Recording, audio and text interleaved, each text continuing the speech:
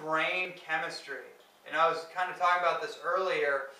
What's dictating or governing all the behaviors in our life is really, from a large standpoint, is really our brain chemistry and what's going on up here. And when I started getting really into this information, I had some aha moments.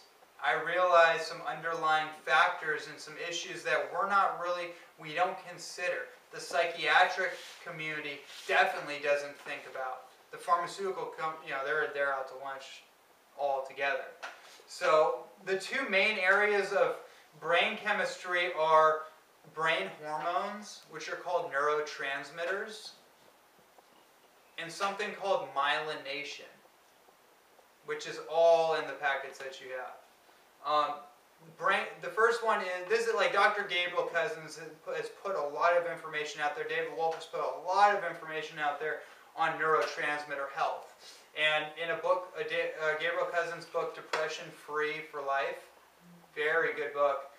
He talks a lot about this because he had experience as a psychiatrist, And so a lot of the things that we name like ADD, ADHD, attention dialed to a higher dimension, right? All the the D word, what's that? Big D word? Depression.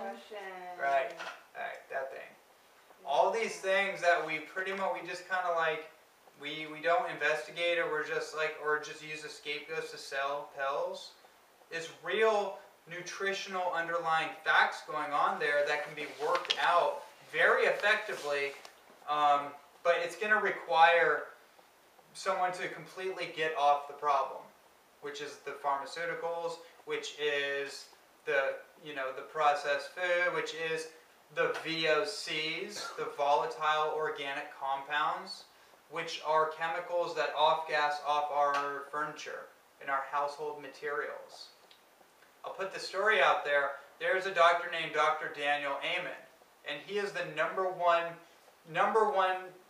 doctor / psychiatrist in the world that has the largest database of neurological scans. So what he does, he's a psychiatrist, but he doesn't do the whole it's your father and your relationship with your mother and this is causing your trauma. He's actually found out that people have holes in their brain. And that's causing the breakdowns in communication.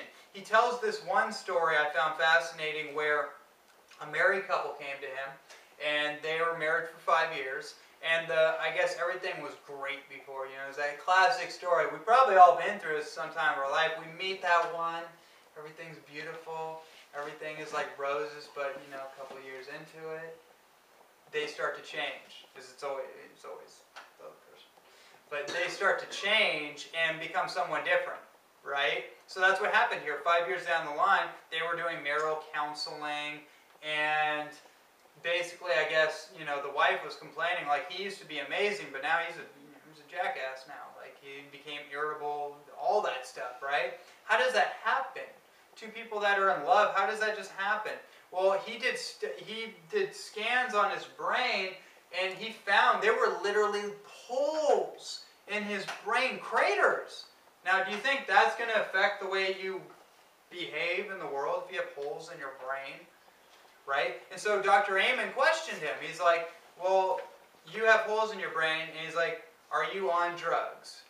And the guy's like, no, I've never done drugs. And Dr. Amen's like, he went to the wife and he's like, is he lying to me? She said, no, he's an asshole, but he's not lying. And so he asked again, he's like, do you drink alcohol? And the guy's responding again. He's like, no, I don't drink at all. And so Dr. Amen's really, he's like, drug addicts lie. That's from his words. He said that's the number one common denominator, right? So he's like, but the wife is backing him up. Something else is going on. So he asked him, what do you do for a living? And he said, oh, I work in a furniture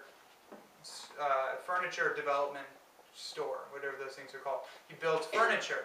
And right away he's like, oh, so you are on one of the most powerful drugs there are, actually.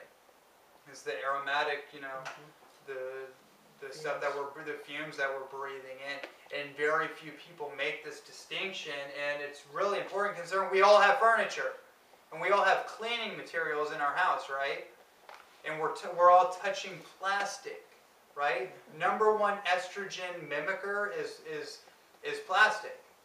So like plastic bottled water. That is, I mean, if there's one thing I could get you guys to really get on, is like this whole plastic thing, right? We got to get off all, the best we can, but the big one is the plastic. And freezing it and heating it is even worse. Absolutely. Putting it in the microwave or putting it in the freezer. Oh my gosh. These women who are pumping their breast milk for their babies and putting it in those plastic Oh bags. man. Yeah, not to mention, it's not bad enough you're radiating the breast milk that has who knows what in it, but then the plastic bottle, right?